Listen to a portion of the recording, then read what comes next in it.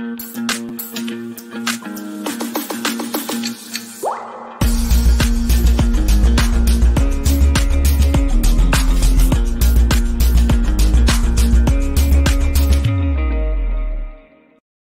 back again with another stimulus check update for you, and make sure you watch this video all the way through until the end.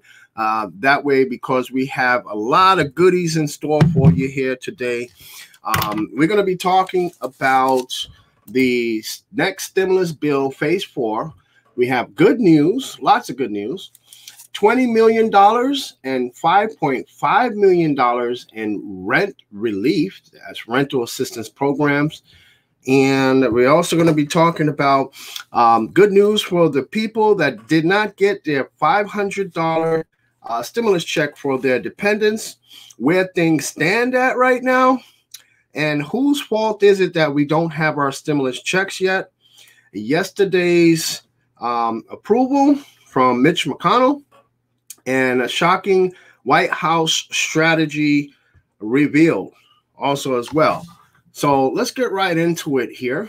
Basically, is a shocking White House strategy, but we're going to get into that and where things stand at the end of the video. But for right now, let's talk about the rental assistance, okay? Because a lot of you have commented on the video that I made yesterday and wanted to know more information about rental relief programs and rental assistance in their state. So if you are one of those people and you're looking for rental assistance information, just let me know inside of the comments and I will do the research on your state and get the information to you on that too. So first up today, we're going to talk about Utah. Now, Utah is giving rental relief, helping people pay their rent. And this is just only for those people who are losing, who have lost the $600 weekly unemployment benefits. Okay. Next, we have Clark County. Clark County has received money from the CARES Act and $5.5 million in rental assistance to tenants who need the help. Next, we have Houston. Houston, Texas has released a program with $20 million in a rent relief package. The breakdown of the $20 million is that the $15 million of it comes from the CARES Act and $5 million comes from donors. Okay. Now, there's also good news for people that did not get their $500 stimulus check for their dependents. Now, this week, starting this week, the government is sending out the remaining money to those families who did not receive their $500 stimulus check for their dependents to those families by direct deposit and also by postal mail. So if you haven't already, make sure you fill out your direct deposit information on the irs.gov website. And the website is irs.gov/EIP. Okay, EIP, that stands for Economic Impact Payments. Okay, so all the information there is on the site for you to be able to input your direct deposit information there. So that way you can make sure that you get your $500 stimulus check for your dependents. Because I know a lot of people, especially in our Facebook group, have been complaining that they have not gotten their $500 stimulus check for their dependents, and they were wondering whether or not they would have to wait until next year's to receive that money. Okay. So in yesterday's video, we talked about an approval that we got from Mitch McConnell, the leader of the Senate, who had basically stated, and I'm paraphrasing, that he's going to go along if the White House and President Trump agrees to the $600 unemployment boost and benefits, extending it, that he will approve of it. He will go along with it. He will agree to it also as well. So he will agree to the $600 unemployment boost. So we had that approval yesterday from Mitch McConnell. So that was a huge step in the direction of progress on the stimulus package negotiations too. So whose fault is it that we have not gotten our stimulus checks yet? Okay, I'm going to give you the results. What I did was I made a post in our Facebook group yesterday, and I asked the group, whose fault is it that we don't have a second stimulus check yet? Just give us your thoughts, please. And I've gotten a lot of comments on it. We've gotten 95 comments on the post, okay? And the result of the post is that most people are saying that it's the Democrats' fault that we do not have our second stimulus check yet. I believe one person said it's the Republicans' fault.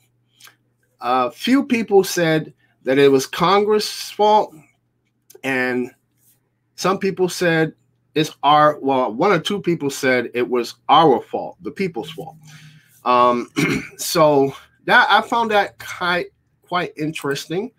The input and the feedback that I got from you guys, because see, public opinion can change, okay, towards politicians very quickly, okay. When I do a little history, short-term history on that, we found that in the passing, around the time of the passing of the CARES Act, all right, we were all waiting for the House to approve a bill that was already approved in the Senate and that was sitting in the House of Representatives, and Nancy Pelosi and the Democrats in the House had went on recess. And in the meantime, Nancy Pelosi went on national television with her $20,000 ice cream fridge full of ice cream, and that did not result well for the Democrats. They got a lot of bad press because of that. And actually, Donald Trump had went ahead and made an ad, put an ad out on the ears, bashing Nancy Pelosi and saying, that basically millions of people are starving, hungry. The food lines are long in the food banks. And Nancy Pelosi is sitting in her kitchen next to her $20,000 refrigerator eating ice cream. So there was even one quote that said, "Let them eat cake." And it was really, really horrible. So then what happened was, after they passed the CARES Act, then it was Mitch McConnell and the Republicans that were delaying month after month after month after Nancy Pelosi and the House had passed the HEROES Act. And they kept saying, let's wait another month. Let's wait till May. Let's see what the job numbers are. Let's see how the economy does. They believe there's going to be a V-shaped recovery, according to the White House administration, which there's no V-shaped recovery, okay? And I don't believe there's going to be any V-shaped recovery whatsoever to this economy. So as you can see, public opinion has changed from blaming mostly the Democrats to blaming mostly the Republicans. And now I believe a lot of people are inching towards it's the Democrats' fault. So that's what I have for you guys on that. Public opinion can definitely change within a blink of an eye. And next up, we have how things stand, where things stand at right now with our second stimulus checks. Well, basically, there's been a week worth of meetings. At least some clarity is emerging in bipartisan Washington talks on a huge response bill. Okay, big package. Negotiators, they're still stuck, but they're still trying. It was a very combative meeting Wednesday involving top Capitol Hill Democrats Nancy Pelosi, Chuck Schumer, Mark Meadows, White House Chief of Staff, and again, Secretary of the Treasury, Steve Mnuchin, and White House Chief of Staff, Mark Meadows. He threatened afterward that President Donald Trump is exploring options to use executive authority to extend a partial eviction ban and address unemployment benefits. Now, after some movement Tuesday in House Speaker Nancy Pelosi's direction on aid to states and local governments and unemployment insurance benefits, Wednesday's session offered no breakthroughs or major progress today. This is what participants said after the meeting. Now, Treasury Secretary Steve Mnuchin said after the 2-hour meeting that if we can reach a compromise on these big issues, I think everything else will fall into place. If we can't reach an agreement on these big issues, then I don't see us coming to an overall deal. And then we'll have to look at the president taking actions under his executive authority. Multiple issues remain, but some areas of likely agreement are coming into focus. Now, as far as jobless benefits is concerned, Nancy Pelosi is taking a hard line on extending a $600 a week supplemental pandemic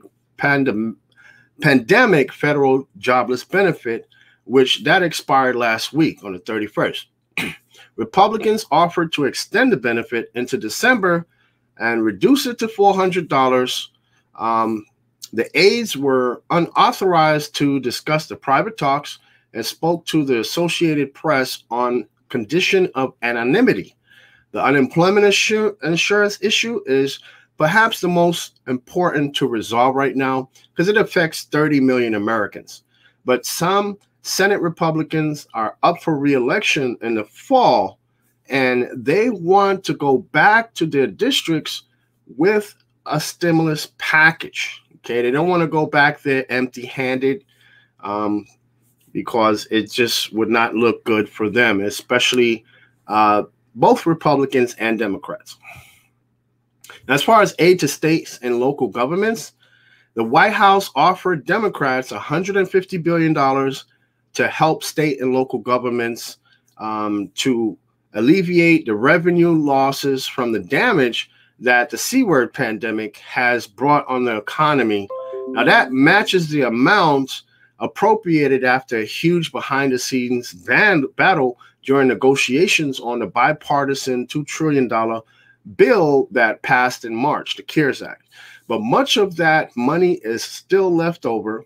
All sides want greater flexibility in using it, but Pelosi is demanding far more, almost $1 trillion. And Republicans like Susan Collins of Maine, Cory Gardner of Colorado, and Mitt Romney of Utah, they want more money as well. As far as cash and economic stimulus, Pelosi and President Donald Trump agree on another $1,200 direct payment to most Americans, okay, that will cost about $300 billion.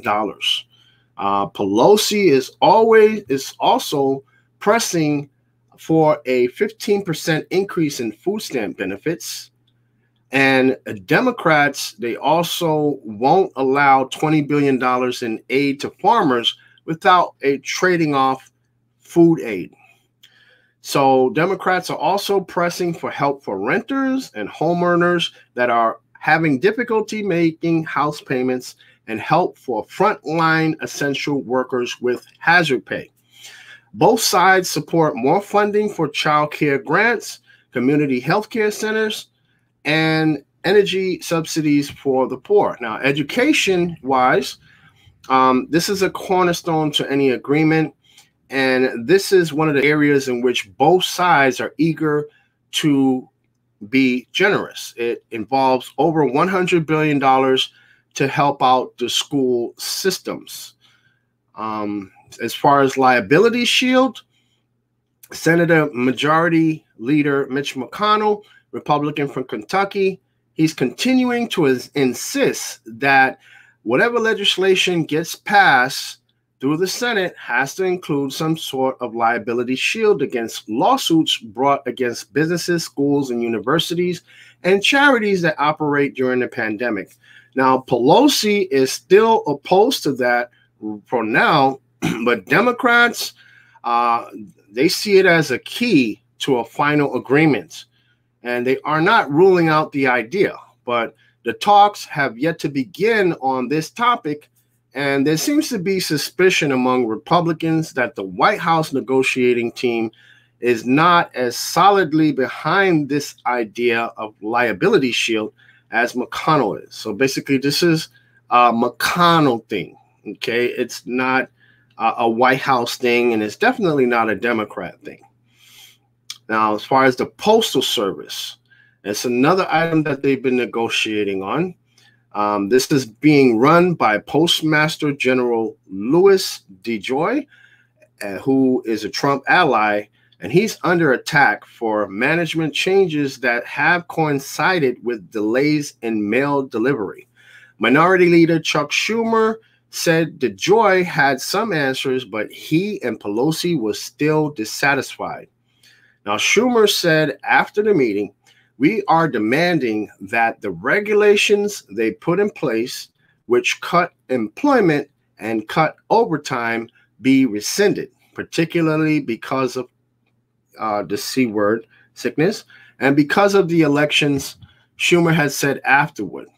Now, a recent Democratic offer called for $10 billion for overtime and other costs, down from a bloated $25 billion plan that the House passed in their bill.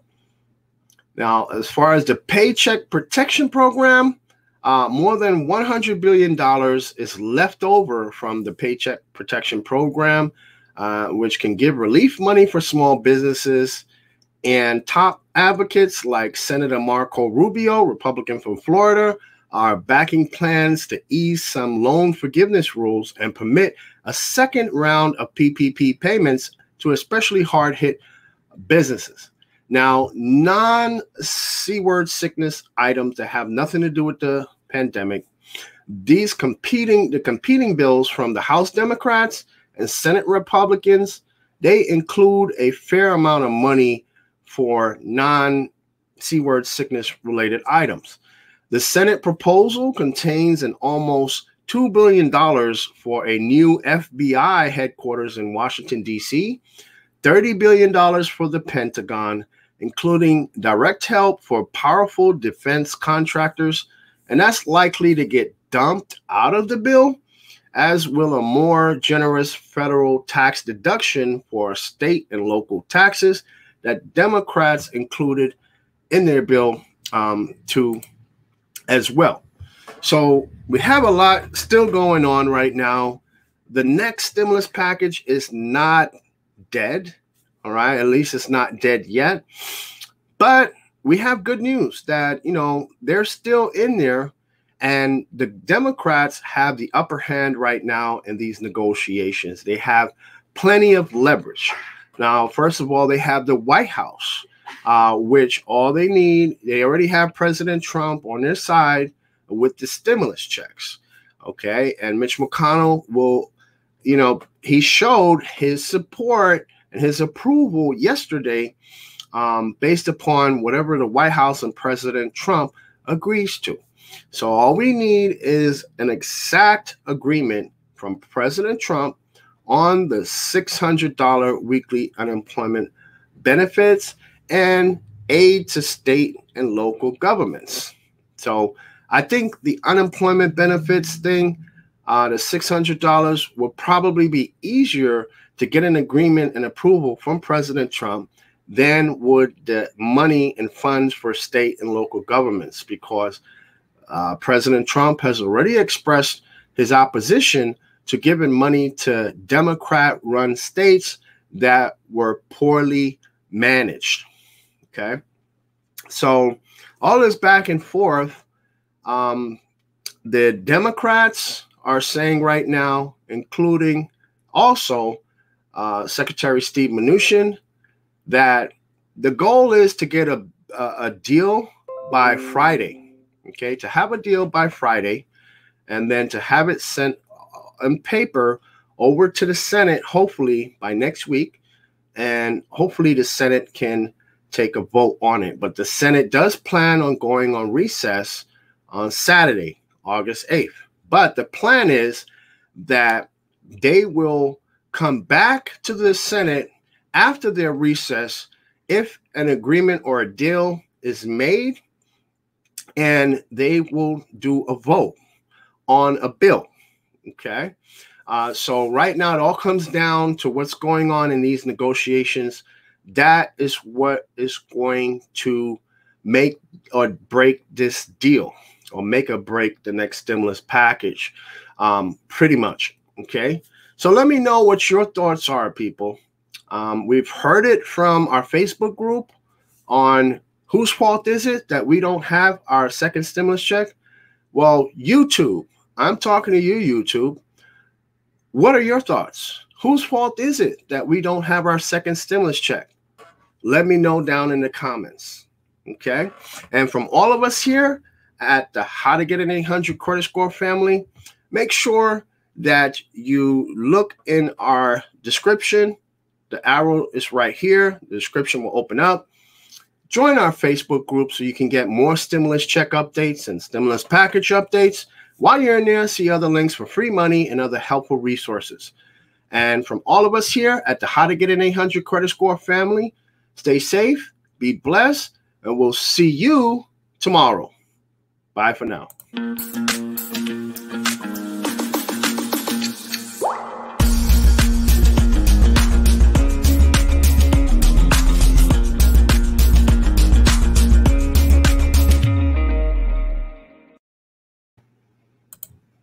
My name is Lyndon Baptiste, and on this channel we talk about ways to increase your credit score, build credit, and get approved for the lowest payments on mortgages and lines of credit, travel the world for free, earn extra money with cash back. And if that interests you, go ahead and hit the subscribe button, hit the bell for notifications. That way you'll never miss a single video as we make them.